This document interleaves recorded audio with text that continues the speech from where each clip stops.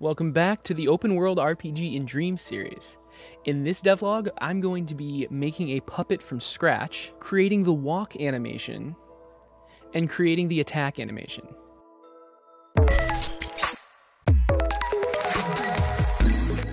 I'm gonna try to make it in a way where someone more talented than I can go in and make it look good. I don't know if I want to make this a puppet or not. I don't think I do. I'm gonna put together something that will function, and then probably Ghost is gonna go in and make it look good. Let's just jump right into it. All right, we have the torso. And then we want, so like, I don't know how much effort I want to put into this. Let's not put much effort into it. As long as it's like passable. This is probably gonna look kind of weird. I think these legs are a little too big. Let's make one first, because we can always do this and mirror it. I want to see what this looks like walking. I guess I have to use my imagination, which is kind of scary. I want to animate it and I want to get everything working, but I don't want, like, I don't need to make this look good, all right? That's not my job. You've got to use your imagination. This is obviously a stick monster. You need it done before you can animate. That's not true. That's not true. So what's going to happen is I'm going to take this, put it in my, I'm going to rig it and everything, put it in my game. And then someone else, probably Ghost is going to go into this element and sculpt directly onto this base. And do whatever you want. You just can't move the joint positions, which is fine.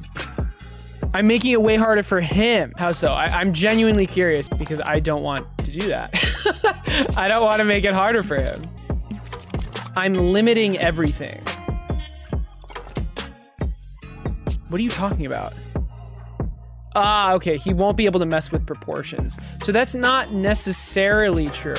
I mean, yeah, it would probably break the animations. You're right, the proportions won't be able to change. That's, oh my God, Natalie, what? Bless you, Jesus. This can be the hand. We're just gray boxing it right now. And then maybe he has some sort of stick weapon. I mean, he doesn't even have to have a weapon. Right now I'm just completely going off my reference. I want this specific enemy to have no left arm, and then maybe the higher level ones do. This is supposed to be like the starter enemy. He needs to look lamer. I don't know what else to say.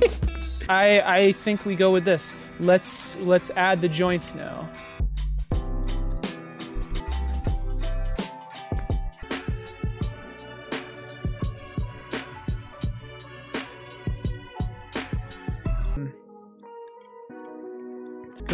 The worst case scenario for me personally is you spend like an hour on something that just gets completely scrapped.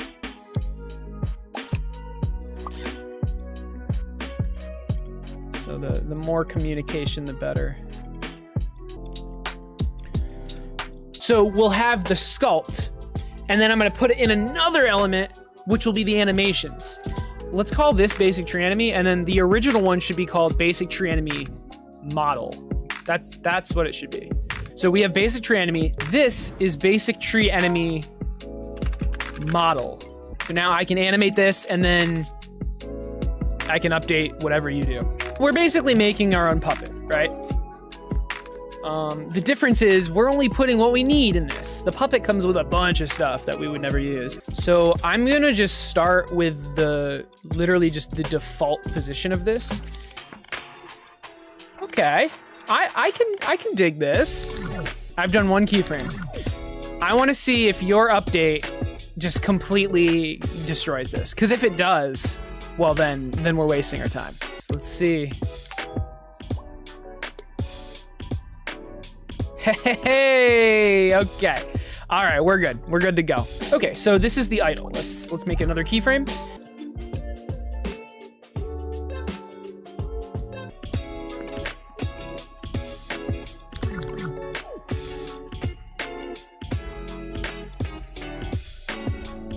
Gotta keep in mind, I'm going for RuneScape style animations.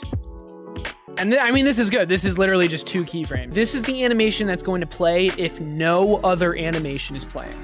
This, all right?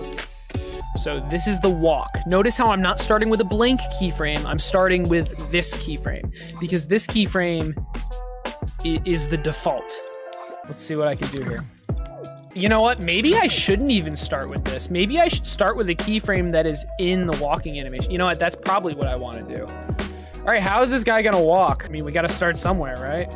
I've actually never done a walking animation. Wait, have I? I think I have. I think I have for my Create a Critter game. A lot of work goes into custom walk animation. This is like Piece of Craft's thing. He exclusively makes custom walk animations. Oh boy. This is gonna be so bad.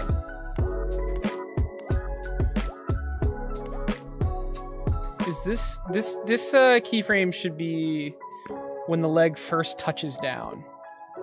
I need to look up a reference for this. Oh man, I'm so scared. I don't think this is gonna look good. Oh my God, we're doing it! We're doing it! Yes! Yes, we're doing it. Okay, okay. We have this keyframe where the left leg is touching down first. Like that's where you're stepping down. We have this keyframe where the left leg is halfway from pushing you forward and the right leg is halfway from stepping down. We have this keyframe, which is a mirror image of the first keyframe, right? The right leg is stepping down and the left leg is all the way forward. It's a mirror image. I mean, it's not literally a mirror image, but you know. So now, don't we just need one more keyframe? Which is a mirror image of this one. So maybe we just start with this one and then just reverse it, kind of. Pac makes this seem so hard, but it's actually easy. No, I'm joking. I'm joking. It is not easy. I'm just not doing a very high quality animation. Wait. Oh, and now I need this. And now it should loop around. Yo, if this actually works, that would be so hype. I mean, is that not a walking animation? Hell yeah. Okay, it doesn't perfectly. What about that? Oh my God, we did it.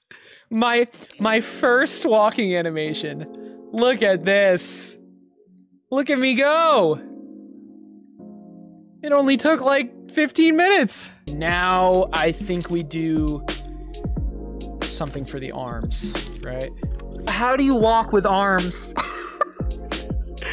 What do you do? If I remember correctly, the right arm matches the left leg and vice versa. Do I have to like get up and start walking? Hey Natalie, can you help me? I forgot how to walk. When your left foot goes forward, your right arm goes forward. So this is good. And then what we can do, I think we can save keyframes here, right?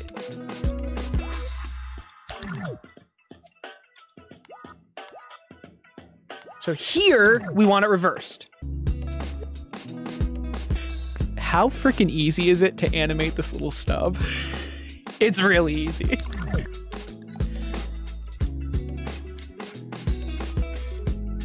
Yes.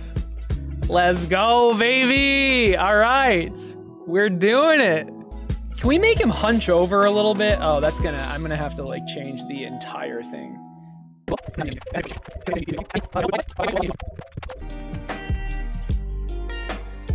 I really like this.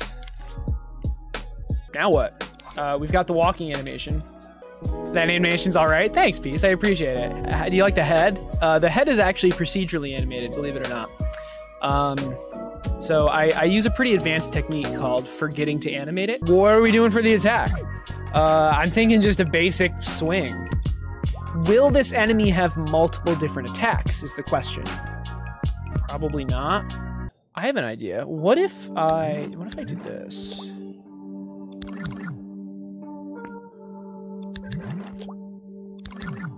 So now I basically always know where the legs were. So yes, I'm going to move the torso. But I know where the legs were, so I can easily just like put them back. It's a good first keyframe.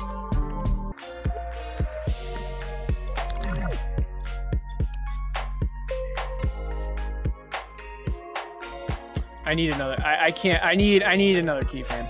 So I need one at the apex of the swing. Okay. Yes. Yes. I am happy with this. The right leg's a little funky, but this is actually not bad. So now we have to make it time, or wow. Now we have to time it correctly.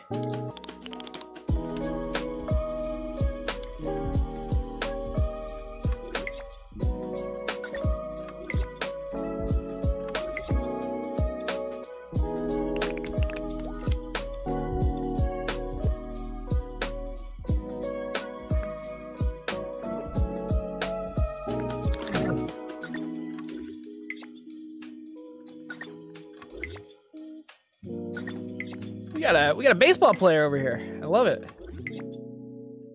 I'm gonna save this and then call it because we gotta go to bed.